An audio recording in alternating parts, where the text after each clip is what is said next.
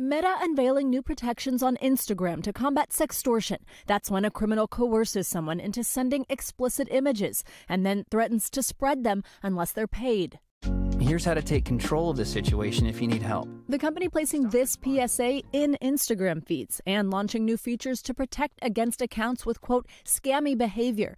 Meta says it will make it harder for suspicious accounts to request to follow teens, and users will be notified if the account they are messaging with is in another country. Antigone Davis is the head of global safety at Meta.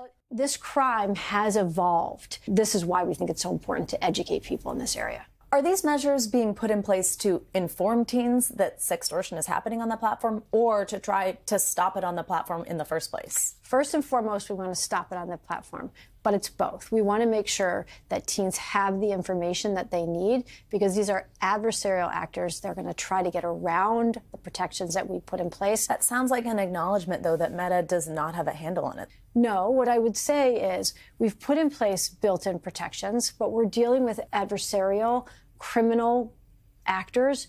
Criminal actors targeting American teens. Savannah Sellers, NBC News, New York. Thanks for watching. Stay updated about breaking news and top stories on the NBC News app or follow us on social media.